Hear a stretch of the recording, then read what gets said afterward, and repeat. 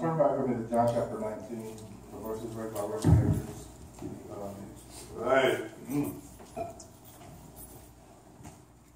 Verses 26 and 27.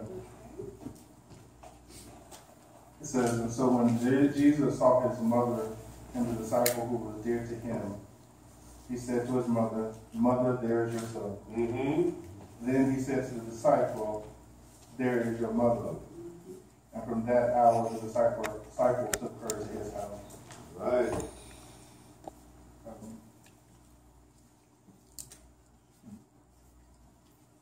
I want to use for a subject this morning as we look back at this third word from the cross, a change in relationship. A change in relationship. Let us pray. Heavenly Father, we're thankful for this day. Father, we're thankful for all that you do and all that you've done. Father, we're thankful that you've allowed us to be here one more time. But Father, as we have been in this meeting, this time together in worship to you, Father God, we realize that if all of us speak and you don't speak, we would have wasted our time. Oh, yeah. So Father God, do not penalize your people for my poor performance, but Father God, speak through me that they may be blessed and they are touched by you. Father God, fill me up, Father God, that I might be used by you, that they might be blessed, and that we might be made better. Change us, Father God, so that we may change others, that we may change this nation, this world, and through our community. It's in Christ's name we pray. Amen. So when Jesus saw his mother and the disciple who was dear to him, he said to his mother, "Mother, there is your son." Yes. And he said to the disciple, "There was your mother." And from that hour, the disciple took her into his house. A change in relationship. You know, we sit here and as we walk down through these lessons from the cross and we talk about what Jesus said and what he meant, it becomes necessary for us to understand sometimes that when we come together as Christian brothers and sisters, sometimes we forget that a change has occurred. It becomes easy for us to fall back onto those things that naturally feel comfortable for us. It feels natural. It's natural for me to feel and comfortable for me to feel connected to my heritage, where I grew up, who I played with, who I went to school with, who I ate dinner with, or who I played basketball with, those things in our history that are a part of the history of our lives, those natural things when we look back. It becomes easy to fall back into the comfort of those memories. Amen. And the comfort of those people that are encased in those memories. But I offer up this morning that while we do that always on a regular basis, always looking back over our life and looking back over our life, trying to use those memories sometimes by a way in which we can surmise the quality and the quantity of our life, that becomes necessary for us sometimes to remember that we have had changes in relationships, and that's the thing that keeps us coming to this place day after day, Sunday after Sunday, week after week, year after year. It is because there has been some change in our relationship. Right. Yes, I was born of my mother and my father. Yes, I have brothers and sisters who are my brother that I grew up with. I have brothers and sisters all over the place. Yes, I have cousins and aunts and uncles and nieces and nephews and all those nice things. However, I must remember that the family that I grew up with in South Florida is not the only family that I have. All right. I must remember that the family that lives in my house is not the only family that I have. All right. But the reality of it is that even now as a Christian, I am connected via relationship to a new set of family. When you look at the church and you look at all of us who call ourselves Christians, I believe sometimes the problem that we have is that we put an asterisk next to the word Christian. And the problem is that there was never meant to be an asterisk there in the first place. we say stuff like, I'm a black Christian, or I'm a white Christian, or I'm a Christian disciple of Christ, or I'm a Methodist, or I'm a Protestant, or a Presbyterian, or something. We always want to put an asterisk there by which we delineate who we are. I'm Presbyterian. Well, I'm Southern Baptist. I'm Missionary Baptist. And the reality of it is, none of it is right, all of it is wrong, because there's only one Christ. And if all of us claim to be connected to the same Christ, we're all part of the same church. And if they're all part of the same church, we're all part of the same family. Yeah.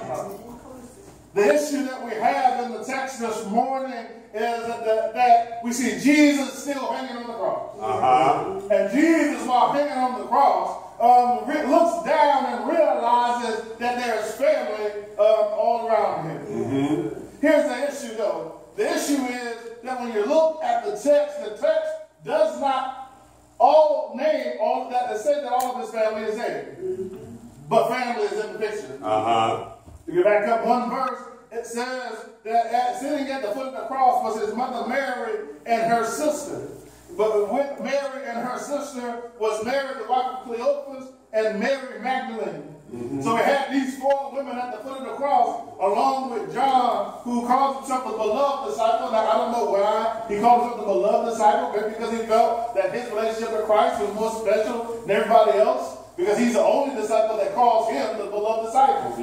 But you know, he has the right to have that point of view, because he wrote the book. However, what is interesting to note is who is missing from the foot of the cross. Because we understand, Reverend Akins, that Jesus was not an only child. All right. He is the firstborn child of his mother Mary. He is the adopted child of his father, his earthly father Joseph. But Mary and Joseph had other children after Jesus. If you look at Matthew chapter 13, in Matthew chapter 13 it says that there were other children, James and Joseph and Judas, and that he had sisters who are not named. So Jesus was not an only child. He is the firstborn child of his mother, but he has four other brothers and a host of other sisters. However, none of his brothers and sisters are at the foot of the cross. Isn't that how it is that people that are connected to us, people that sometimes have the same blood, the same mama and daddy, who grew up in the house with you, who played, hopscotch with you, who did all those things, but in the moment of the crisis of your life, those people who say they love you, who call you cuz and bro and sis and honey, are not there at the moment of your greatest need. Oh, yeah. All right. So it becomes necessary for us to relook at this thing, because it's funny, because I believe that what Jesus does in this context is create a new family dynamic. Amen. And we have this word now that we think is new, is blended family. Well, I offer up that if you've ever been in a church, that way back before now, that the church started the idea of a blended family. Amen. Because the Bible says, go ye therefore and teach all nations, baptizing them in the Father, the Son, and the Holy Spirit. So if you go into all nations and bringing all people together in the name of Jesus Christ, you are creating a blended family. Yes. So this idea of blended families that we just came out the last 5 or 10 years, trying to find a way in which we categorize families that are what we consider non-traditional, is not a new concept. However, I offer up this morning that family is not always those who have your bloodline, but family are those who have your heart. And I offer up this morning that the church, when it operates as it should operate, when it looks the way it's supposed to look, looks more like a family. Yes. For it is when families come together in times of trial and tribulation. Real family comes together when things get tough. Yes.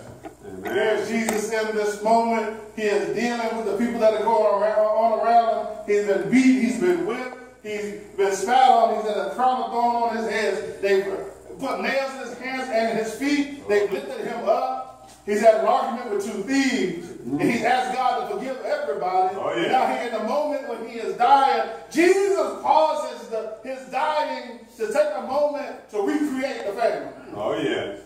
And I'm glad he did. I'm glad he does, because so many times we get hung up on who we're related to, who we came from, who our grandparents were, who our parents were, who our aunts and uncles were, and that's great. All that stuff was fine. But however, no matter how much I love my great-grandfather and my grandfather, neither one of them can get me into heaven. Thank you, Lord. Neither one of them can write a check. Neither one of them can do whatever. There was a time when I could go to Orlando or go to Vero Beach or some places, and people would know that I was a member of the Robinson. I could walk into a store and just say, put it on their account. Yeah. Well, I'm a member of a new family now, Reverend Akins. And I may not be able to go into Walmart and say, put it on somebody's account, but in heaven, all right, where it matters, where my sins get recorded, when it comes time for me to stand before the seat of judgment, then the devil will say what he has to say. And let's be honest, in that moment, he will not be lying, because what he talks about our lives will be the truth. But Jesus will be there saying, zero at the total, because it's put on my account. All right. Because you're in the family. Yeah. Mm-hmm. What's interesting in this text this morning is that Jesus has 12 disciples that he picked. He had over 250 that followed him, but there were 12 that he picked out of the 250 that he called personally and were part of his inner circle. Of that inner circle, there were 3 that he picked that were his armor bearers that walked with him, and in particular, Peter, James, and John. Of that 3, only 1 is at the foot of the cross in the moment when he needs them the most. What does that say? Does that say it doesn't matter how big the crowd is? Right. Doesn't matter how much people say they love you or like you. Doesn't matter how many friends you have on Facebook, how many people follow you on other social media. It does not matter how many people honk at you as they drive down the road and they pass your house. What matters is in the moment when you need somebody, that God will put at least one person in your life, and stop complaining because you only got one, and be thankful that you get that one, because that one will be all you need. Amen. But what's interesting in the text, Jesus stops dying to pay attention to what's going on, and in the moment, he stops thinking about himself and starts thinking about his family. Now here's the thing. By the time Jesus starts his journey, Joseph, his father, is dead. Joseph is dead, and in Hebrew tradition, Joseph dying puts Jesus in charge of the family. All right. So now, the care, the protection, the provision for his mother rests squarely on his shoulders. Amen. It doesn't matter how many brothers and sisters you have. It doesn't matter how many people, how many family and friends you have. When your father dies, if you are the firstborn son, it all falls on you. So Jesus, in this moment of dying, looks down, sees his mother, and remembers the tradition and says, I cannot leave my mother out there floating in the wind. All right. Because let's be honest, in this moment, my brothers ran. My sisters, they second-class citizens. They can't do nothing. They can't help themselves.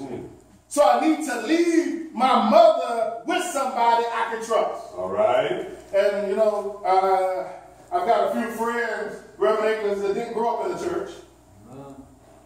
I know some of y'all, all your friends, always been in church.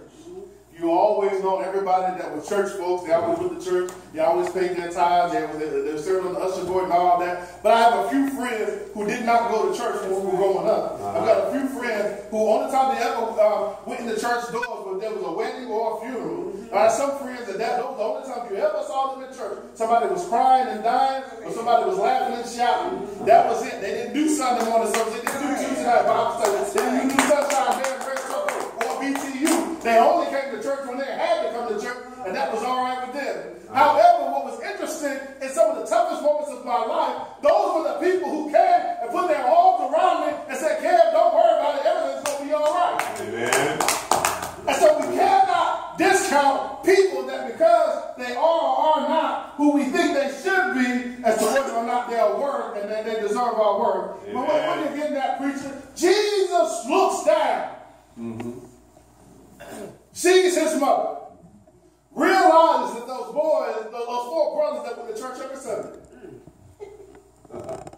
Realize those 4 brothers that got baptized like he got baptized. Realize that those 4 brothers who grew up in the same house, eating the same showbread and the same manna, eating the same fruit from the same table, eating the same porridge and pudding and stuff made by the same woman, when she needed them most to be there in the moment, they were nowhere to be found. So he's got to go back to one of his homeboys. Somebody that didn't grow up in the house. Somebody who wasn't a part of the family. And he's got to create a new family dynamic in order to save his mother. Yes. So Jesus looks at Mary and realizes that before I can go on and secure her salvation, I've got to secure her physically in this moment. So he looks down and sees John at the foot of the cross. And he does for both of them physically what he is trying to do for them spiritually. He connects them. He says to her, woman, there's your new son. Son, there's your new mom. And what he does is he creates a new relationship that's not based on bloodline or physical, but it's based on spiritual principle. He creates a new family that's not based on where you grew up, but on who you choose to serve. He creates a new family that's not based on how you look, where you come from, but where you are in this moment and who you choose to serve. What do you get that, Pastor? If you are a Christian, if you are a born-again believer, you are a part of a new family. Oh, yes. And it doesn't mean that you disconnect from your mama, your sisters, your brothers, your aunts, uncles, cousins, your grandmother. You can still pick up the phone and call your nana and send her Christmas card on Christmas. You can still do all of that stuff. However, what we must remember that you are now part of a blended family. Amen. You're part of some people. Your family with some people who didn't come from where you came from, who don't necessarily look like you look, who don't always sound the way you sound, and because the thing that binds you is not blood relationship or last name, but it's belief in a God that will not fail. And the church has got to get back to that point where we act like family.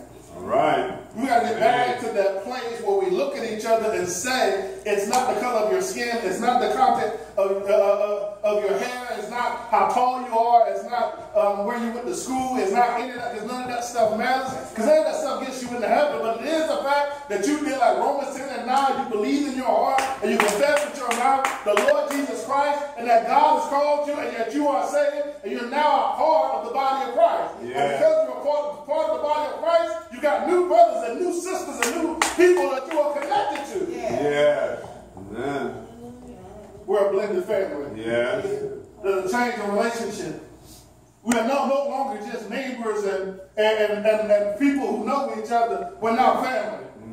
And the reality of it is, I believe that if we really looked at this world and we really, got people to the place where they really know Jesus, it would be easy for us then to start acting like we got sense. Because we would act like family. Amen. The problem I have is the problem my grandfather had with me at about 17. I think I told you the story before that myself and my cousin Snapper got into a fight at my grandfather's house over some silly matters.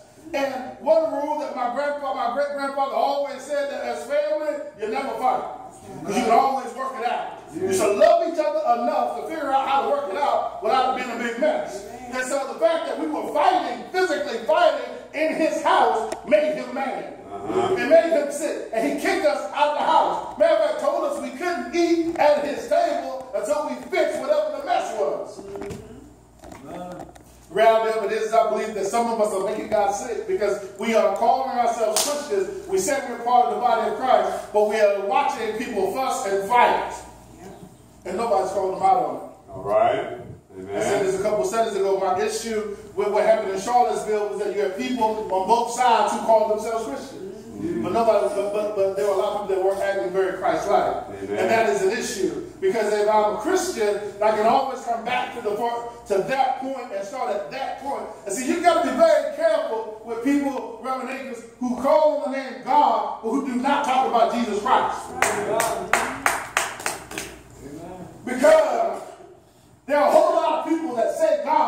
but never talk about Jesus.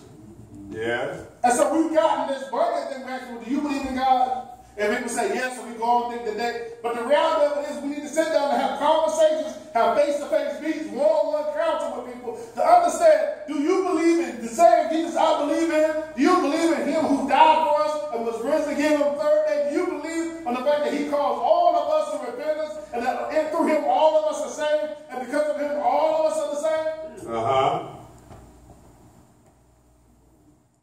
Because if you believe that, we have to believe that all of us are family. The way to get that preached, the Bible says that Jesus is our elder brother. He is God's firstborn among many sons and daughters.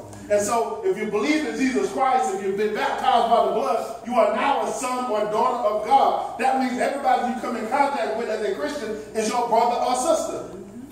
Your family. It doesn't matter where they came from. It doesn't matter what language they speak. It doesn't matter what they look like. It doesn't matter their education or their socioeconomic status. You are a family. And if anything happens, as family, we ought to be prepared to come together and rally around each other and let us remind each other, doesn't matter what little come what may, whatever we tied, the reason we call ourselves Christians is because God does take care of us. God does deliver us. God does make us whole. And we're going to stand next to each other because, well, not just because of what it looks like, we're going to stand together with each other because we know who we come from. Amen. We know who we're connected to. And what's interesting in the text, I believe he gives Mary to John and John to Mary because in the moment of our crucible, God realizes that sometimes we need people to help us get through the moment. That's right. I don't always need somebody to fix what I'm going through. But every now and then I need somebody to remind me that Jesus is a way maker, to remind me that Jesus is a heart fixer, to remind me that no matter what's going on, everything will be all right because him who called us in this moment will keep us through the moment. Amen. And so I need somebody.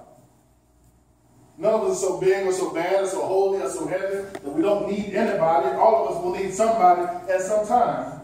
And sometimes the people you think were supposed to be there because y'all grew up in the house together. Y'all played hopscotch together. Y'all played double dutch together. And that person may fail you or fall by the wayside and not answer the phone, not stop by the house. But God will give you somebody who will be right there.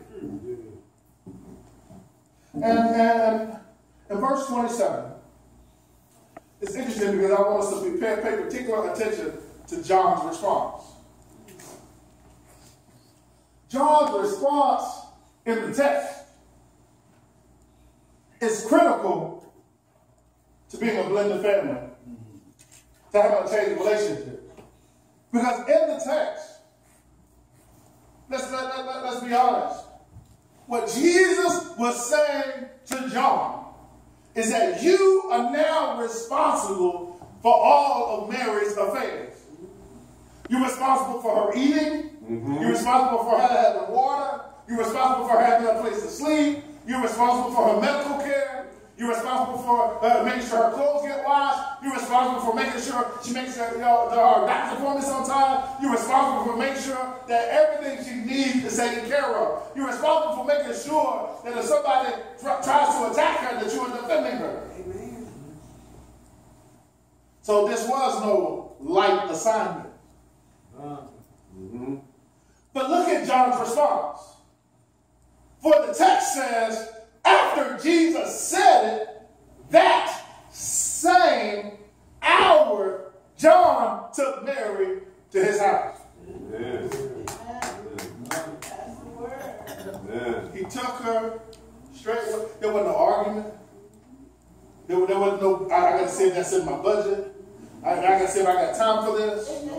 I gotta go call somebody and make sure. I need to get a lawyer to talk about the legal ramifications of this transaction. We had to talk about nothing. Jesus said it and John did it as soon as he heard it.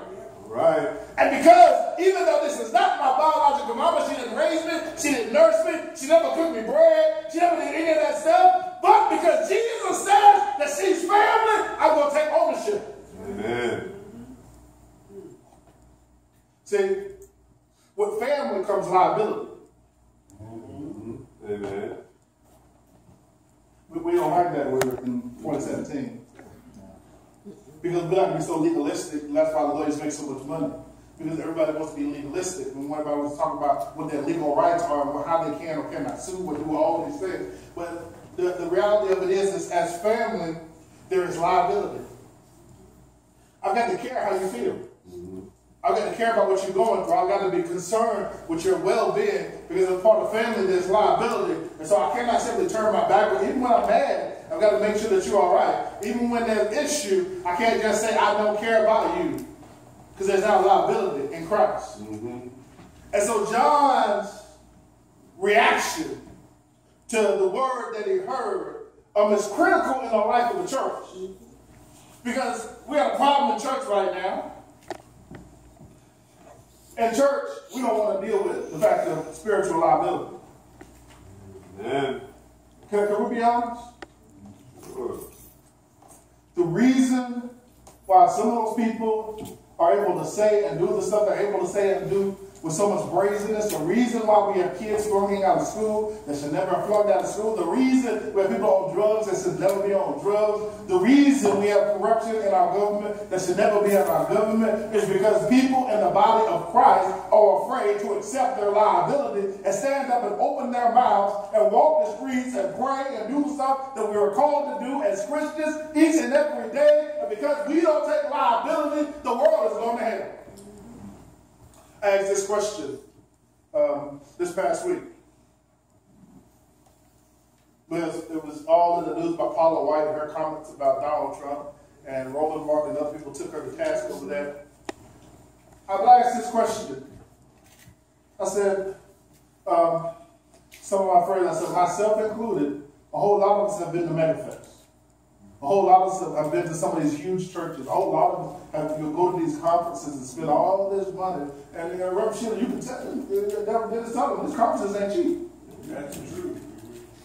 You go to a conference, they want $250 just to register. There ain't nobody ask you where you staying or what you eating or what you wearing or how you gonna get there. That ain't cover nothing but just put a badge around your neck and give you a little booklet of paper and tell you you good luck. They ain't worried about how you get there. You still got to get there on your own. You still got to eat. You got to do all that stuff. However, the people rip and running these conferences for all these people who want to talk about leadership and self-development and church development and ascending to your destiny. The destiny of the church is to save souls. Leaders in the church, that's your only job, to convince people to save souls, to stand up for what's right. And all these people that call themselves preachers and prophets and all this stuff, I asked the question, where y'all at? Where ain't nobody standing up and saying nothing? That's right. That's right. That's right.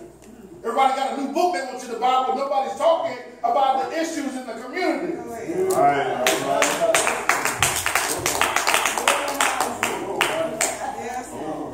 And so we got to pull back and get rid of some of this commercialism and get rid of some of this showmanship and get back to the Word of God and realize that we're all family and stop teaching people that we got to have denominations and all this other stuff, that we're all one family. Let's get together and start teaching each other the truth. Amen. That's right, man. That is so true. Because the truth is one Lord, one faith, and one baptism. One family. One family. I was messaging with my cousin that's in Texas about the stuff that's going on with this hurricane. I wanted to make sure she was all right. I actually got a little nervous because I realized I got up this morning that she didn't message me back last night, so I sent her another message. But, she told me the other day that she was okay. And so I'm like, okay, maybe she'll get by. So after church, I'll check my messages, see what's going on with my cousin Danny, my cousin Keisha, excuse me. And so, but even though she's in Texas and I'm in Virginia now, we're still family. Amen. And just because I'm not in Texas dealing with the hurricane in Texas, it does not mean I'm not concerned about her well-being. Because it's not just her, she's got children in Texas. And I'm concerned about her and her children in Texas. Well, can I raise that up a little bit higher? It doesn't matter that you're here in Floyd County. You have brothers and sisters all over this planet. And if you see them going through something, if you see a storm coming on the horizon, if you see trouble getting in their way, you ought to be concerned about that and be reaching out and saying, hey, is there anything we can do? Is there something you want us to do? I'm going to pray for you. I'm going to send you some aid. I'm going to do something. If there's somebody that says something that you know is wrong. You know what? When I was a little kid, you couldn't say anything about my brother. I'll say something about it if you want to. It'll be the last thing you say.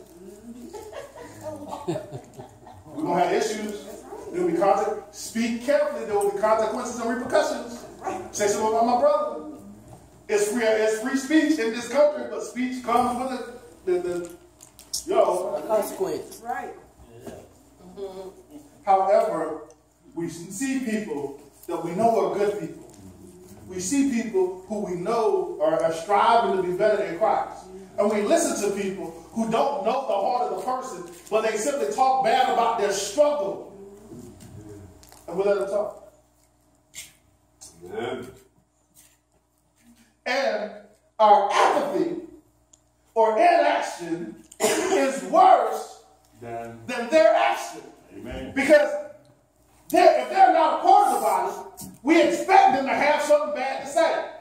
But if I call myself a part of the body, then I am the last person that should sit idly by knowing that somebody is doing something wrong and have nothing to say. And the church has been way too silent for way too long. We've co-signed way too much stuff.